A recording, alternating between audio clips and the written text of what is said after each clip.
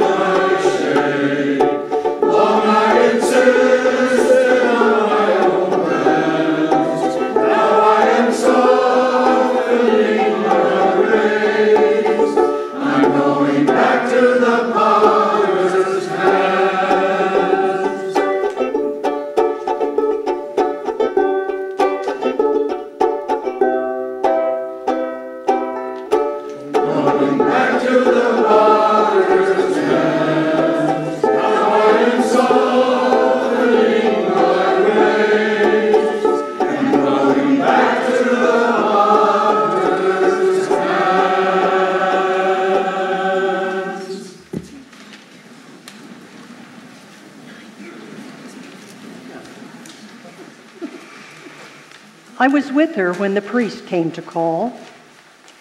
He had a vision, and he needed her expertise and the beauty that she continuously created. The potter's friend, the village baker, had lovingly baked communion bread for the parish for over 40 years, but she died last night, and the entire village was heartbroken. The priest wanted a way to pour the love and comfort of God over everyone to soothe their grief. Would she make a jar to hold the oil that would anoint the heads of her friends? I expected her to just say yes, to seize the opportunity to comfort those who mourned. But she didn't. She just looked at him and wept. Silently, with tears flowing freely, she went to her wheel, centered the clay, and with her own tears mingling with the softening clay, she began. Inside this clay jug there are canyons and pine mountains, and the maker of canyons and pine mountains. All 7 oceans are inside, and hundreds of millions of stars. The acid that tests gold is there, and the one who judges jewels. And the music from the strings no one touches, and the source of all water. If you want the truth, I will tell you the truth. Friend, listen. The God whom I love is inside. My joy is gone. Grief is upon me. My heart is sick. Hark, the cry of my poor people from far and wide in the land. Is God not in Zion? Is her sovereign not in her? Why have they provoked me to anger with their images, with their foreign idols? The harvest is past, the summer is ended, and we are not saved. For the hurt of my people I am hurt. I mourn, and dismay has taken hold of me. Is there no balm in Gilead? Is there no physician there? Why then has the health of my poor people not been restored? Oh, that my head were a spring of water and my eyes a fountain of tears, so that I might weep day and night for the slain of my poor people. In this lament, the prophet does not restrain himself. My joy is gone. Grief is upon me. My heart is sick. Hark, the cry of my poor people from far and wide. Is God not here? The prophet's question is universal. Have we been spiritually, practically, totally abandoned by God? This question isn't there for a test of faith. It's a reasonable human query, born of the insurmountable troubles of the world. From time to time, when it's all too much, we can feel alone and helpless and left to our own devices. And like those who are the object of Jeremiah's frustration, we too may turn away, giving up on, if only for a while, an often too distant source of hope. Is there no balm in Gilead? The prophet cries in desperation. Now, some commentators contend that these words of Jeremiah are not actually his own. Rather, that they are a lament from the broken heart of God, who pours out despair because God's very own people have abandoned the life that God has led them to live. But did you notice? It's a subtlety that even through divine tears, God still names these betraying people as my people. That hasn't actually always been God's response to the people of Israel. Remember the golden calf incident? Everybody remembers that, right? God had just led them out of slavery and into the desert towards the promised land. But the people were both distraught and outraged that Moses had been away upon the mountain for so long. They decided they'd been abandoned. and that they would make something tangible to worship the golden calf. And God, of course, was not amused. In fact, God threatens to destroy the whole lot of them and start all over again. God then says to Moses, "Your people, whom you brought up out of the land of Egypt, have acted perversely." Yahweh effectively disowns them all, with no interest in reconciling, offering no provision for a way forward for healing this severed relationship. What a contrast that is to these words that we hear from the mouth of the prophet Jeremiah. Here, God seeks healing and wholeness for the nation, regardless of their behavior, not an end to the relationship. Instead of saying, "Your people," to Jeremiah, with no option for restoration, God continues to say, "My people." And God then calls the people to turn, to repent, in order to save their future and that relationship.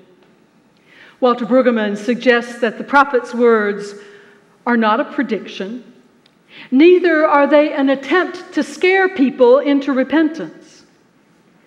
Rather, Jeremiah uses hyperbole to awaken people who have become numb to the Spirit, unaware of just how far they've wandered from spiritual health, how much harm they were doing to themselves. To heal, then, they must turn from their harmful ways. But it seems they've forgotten it all. They've forgotten God's ways. They no longer then know God. This notion of knowing God is a prominent theme in the prophetic literature of the Hebrew Bible. But that's sort of, at least to me, kind of an elusive concept. What might it mean to know God? If we look deeper into this Hebrew notion, we'll find that knowing God is linked directly to doing justice. To know God, then, is to do what is good and right, what is compassionate and just. So Jeremiah's people have abandoned the way of God, that is, the way of justice and love and hope. And the whole of humanity, the whole of creation suffers when they, or when we, inflict hurt or violence on one another. We harm the whole. The Scripture says it like this: when one suffers, all suffer, and the very earth groans. The tears of the prophet express the grief of God for God's people. Is there no balm in Gilead? Is there no physician there? No one who can fix the problem. And the people, of course, have their own grief, their own injury. They've been physically, politically attacked from the enemy to the north, who would evict them from their own land. And they're experiencing famine.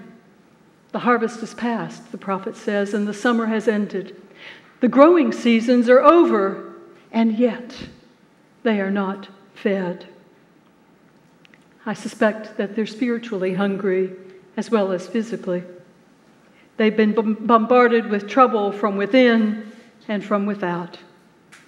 They need relief from the despair, the pain, the violence that has penetrated and hardened their own spirits.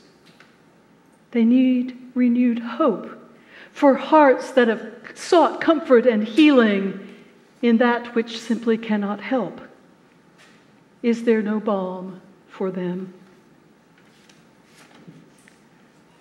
The state of affairs in our world may leave us in a state of comparable despair. And of course, it doesn't stop when we turn off the ever more depressing news.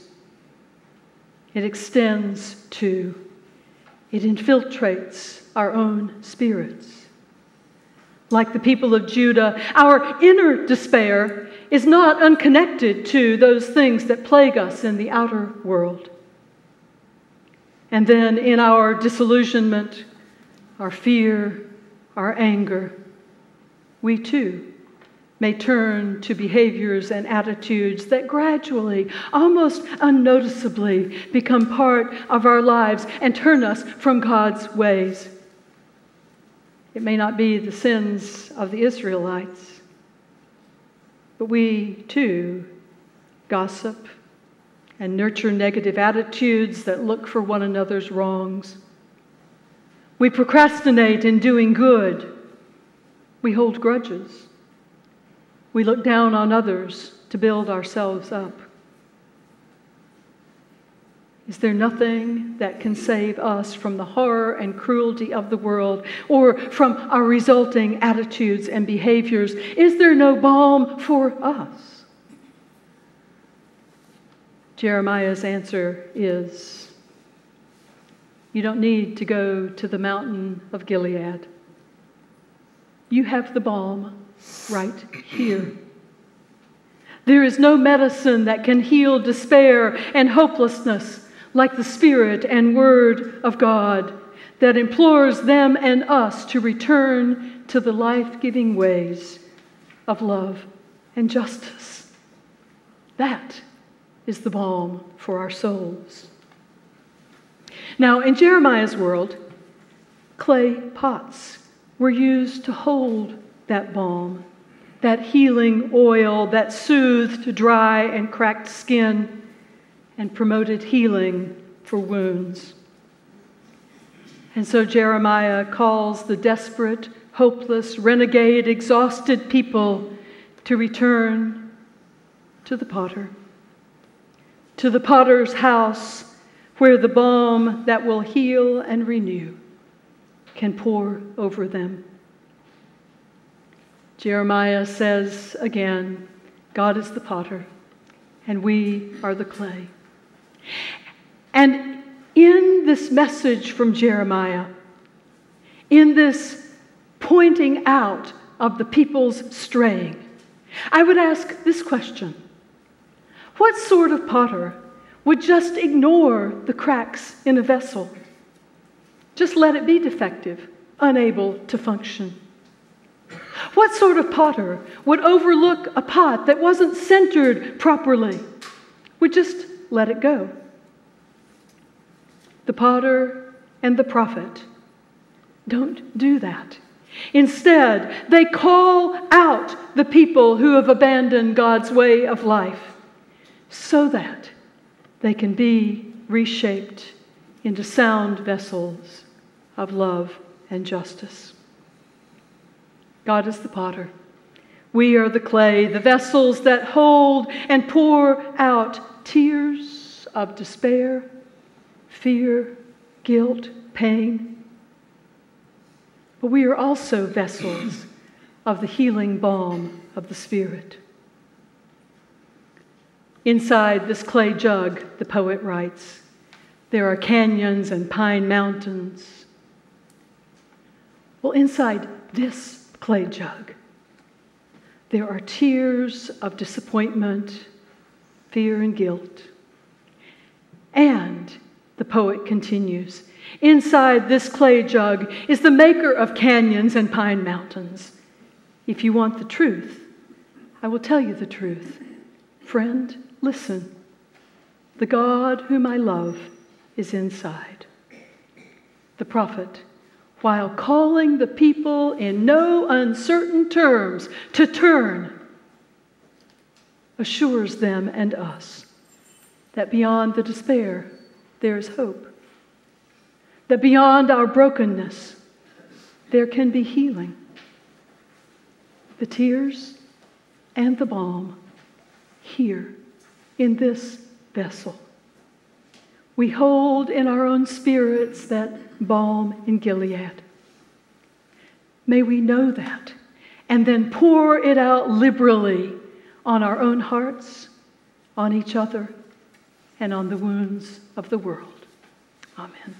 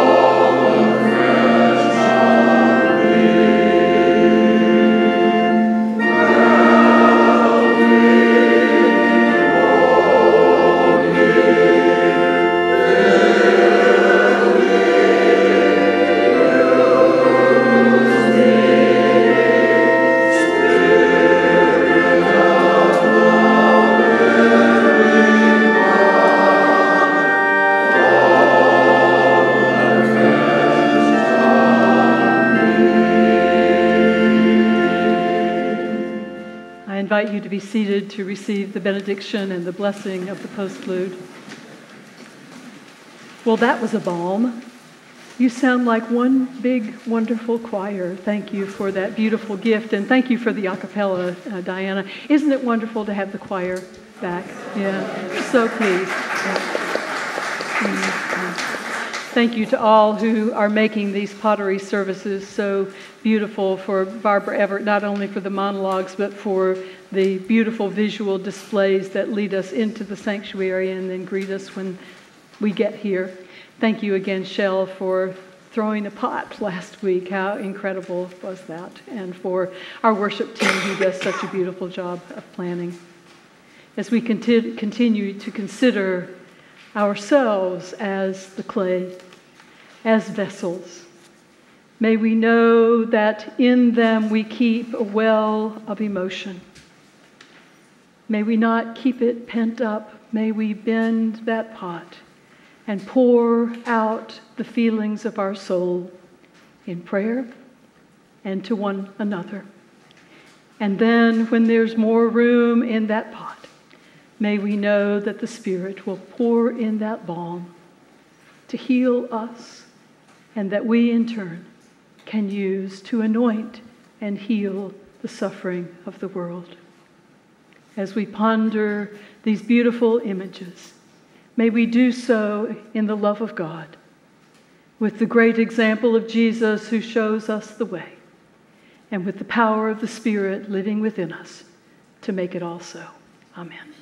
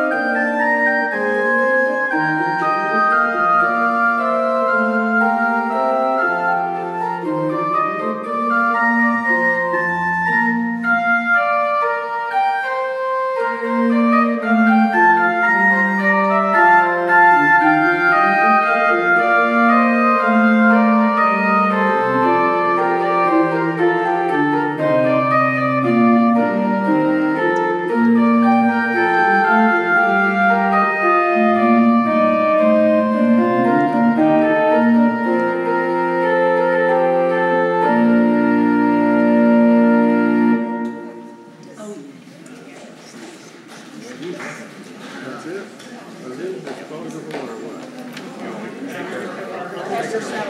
what?